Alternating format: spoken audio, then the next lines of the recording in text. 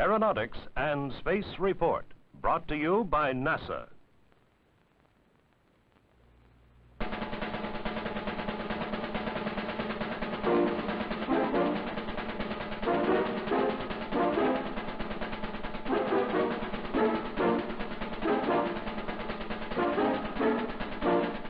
Launch vehicle number 511 is all together now. 12-day round-trip transportation for Apollo 16, this country's next flight to the moon. It took 4 years, tens of thousands of people, and 6 million parts to build this Saturn rocket and Apollo spacecraft. These are but a few of the major steps along the way. Well, I think Apollo 16 has the potential to be the greatest mission yet. And of course, this is John Young, commander of Apollo 16. 41-year-old Young was born in San Francisco and is a veteran of 3 previous Gemini and Apollo space flights. To learn a very great many things about the moon and about space flight in general. I think it's very important to do this mission because I think it'll add to our knowledge, and any time we can take some of the out of the unknown, we've done a lot. There are 3 geologic units which we hope to sample in our landing area. One is called the... Sharing the lunar surface exploration chores with Young will be 36-year-old Charles Duke, a native of North Carolina. The moon. Neither one of these units have been sampled before, and they comprise 11% of the front surface of the moon, so there will be 2 fairly significant samples. I think we have conclusively Chicago-born Ken Mattingly, 36, is command module pilot for Apollo 16. It is Mattingly who will work in orbit around the moon, while Young and Duke carry out the surface exploration. We'd like to know about the moon. We want to understand the moon's origin. We want to use the moon as a way of understanding the sun's history. And there's an awful lot of information wrapped up. And the problem we've been faced with in Apollo is we have more questions that require specific answers than we have missions. I suppose that's typical of any exploration. When you look up at the moon, more than 70% of it appears as light areas. These are called the highlands. Apollo 16 will be the first U.S. moon landing team to visit and take samples from one of these massive light areas. The distinction for highlands material is that it's what we think may be the undisturbed or the primordial surface of the moon. If there are open volcanic areas, then certainly the Descartes area represents one of these types. The backside of the moon is predominantly this light highlands type material. So maybe by sampling what we see on the front side, we'll find out that sure enough we know what 70% of the moon's surface material may be like. And that's how we selected the Descartes feature. Astronauts Young and Duke will spend 21 hours exploring the Descartes area of the moon during 3 separate trips out of the lunar module. They will set up a series of scientific experiments, including a seismometer to measure moonquakes, a drill to take deep lunar samples, and a special camera telescope that can be pointed outward toward distant galaxies and earthward for a look at the Earth's upper atmosphere. The 16 mission will be designed in at least the lunar surface part of our mission is much like Apollo 15. We will have 3 lunar surface EVAs.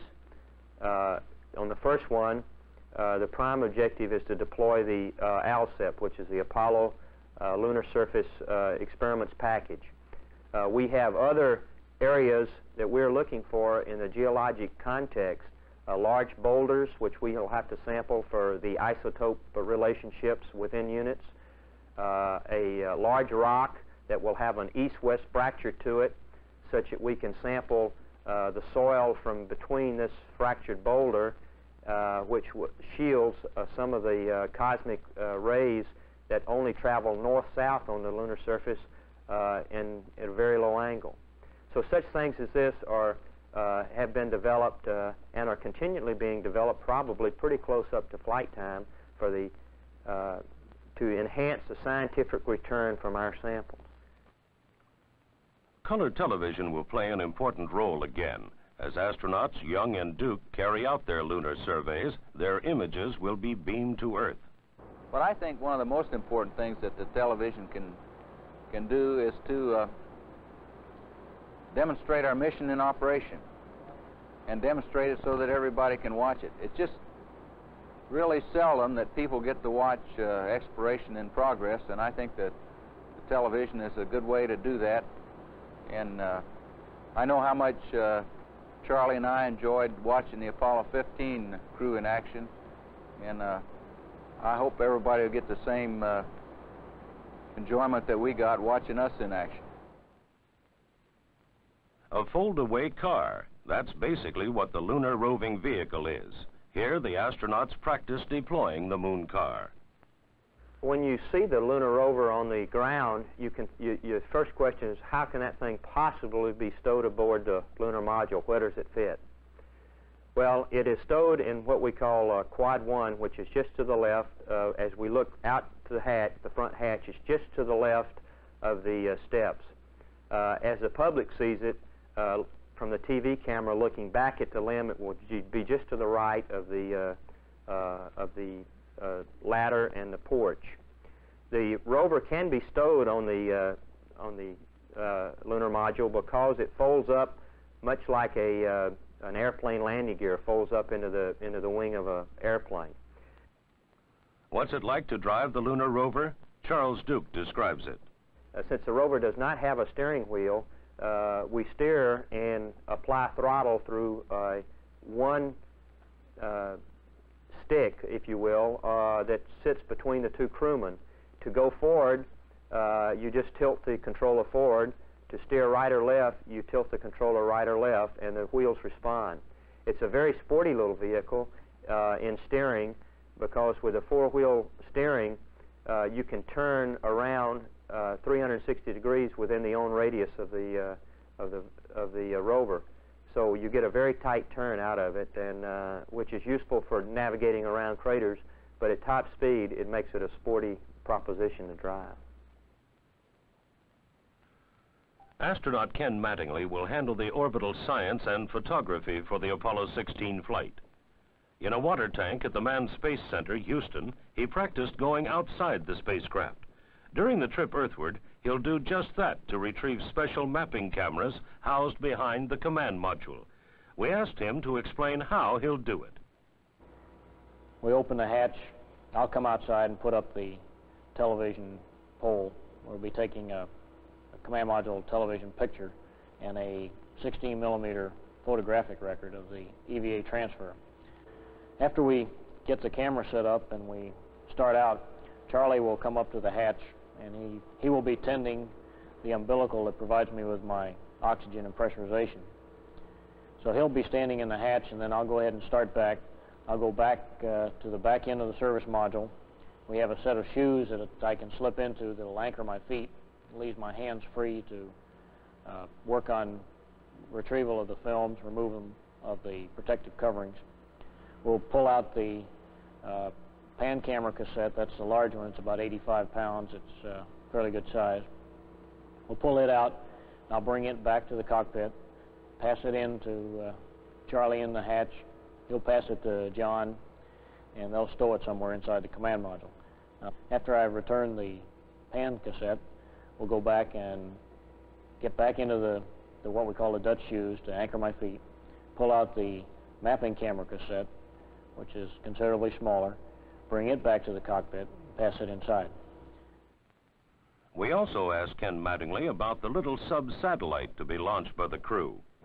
Now, the thing that makes us so unique is the idea that we can leave this satellite in orbit around the moon, and then the moon goes in its orbit around the Earth, so that during the course of a month, the little satellite with its detectors goes in and out of the magnetic shield that's formed around the Earth. It has a chance to look at all of the solar wind. We can see it when the solar wind is particularly active. We can see it when it's calm.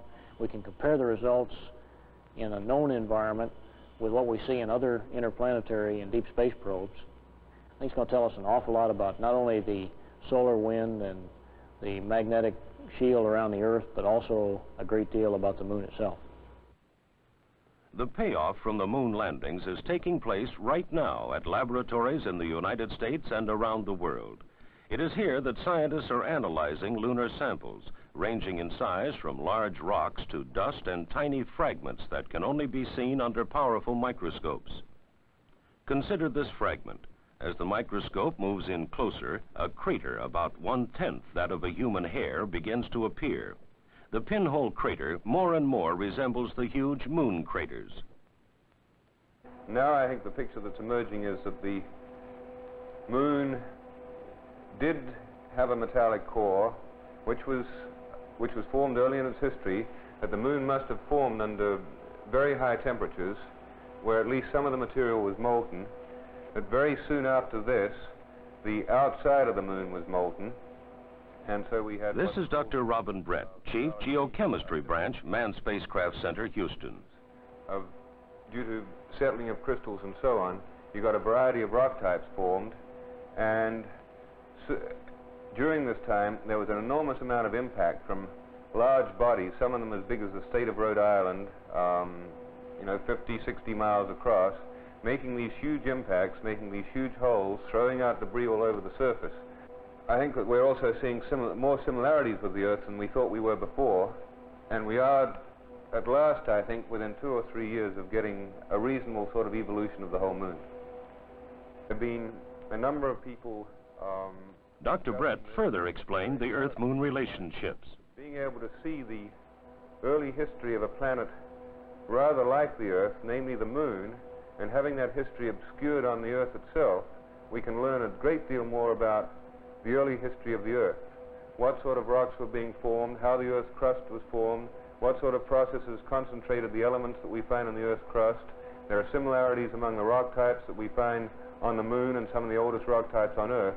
And I think this will get us to understand processes on Earth such as the formation of the core, how the crust was formed, and generally push the Earth sciences, the study of our own Earth, ahead enormously through our study of the moon. So studying the moon is not an isolated thing just to find out about the moon itself. It has much, much bigger implications. The men and machines that will make Apollo 16 possible are nearly ready, with the launch now scheduled for mid-April. Again, the 3 astronaut crewmen and some personal reflections. The knowledge that we gain about the origin and the evolution of the moon is one of these days going to help us right here on Earth. Of course, it's only one area, but I believe it's an important area, and I guess I'm betting a lot on it.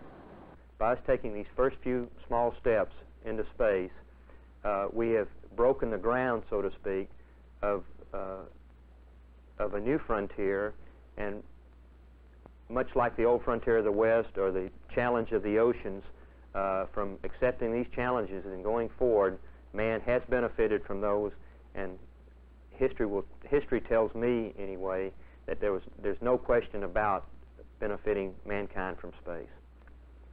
I prefer to believe that challenges, things that are stimulating, are the kinds of things that make societies healthy. I think that you cannot retain a healthy society without giving yourself some kind of a challenge to draw the best out of you. I think Apollo, or the space program in general, is a particularly unique opportunity to do this. This is the first highly technically charged scientific adventure ever to be undertaken in peacetime. Now, there are other large efforts, there are other things like medicine that involve people, but never before have we had a chance to draw together so many people in so many different walks of life on a common endeavor. And Apollo is surely the epitome of that group action for a peaceful endeavor.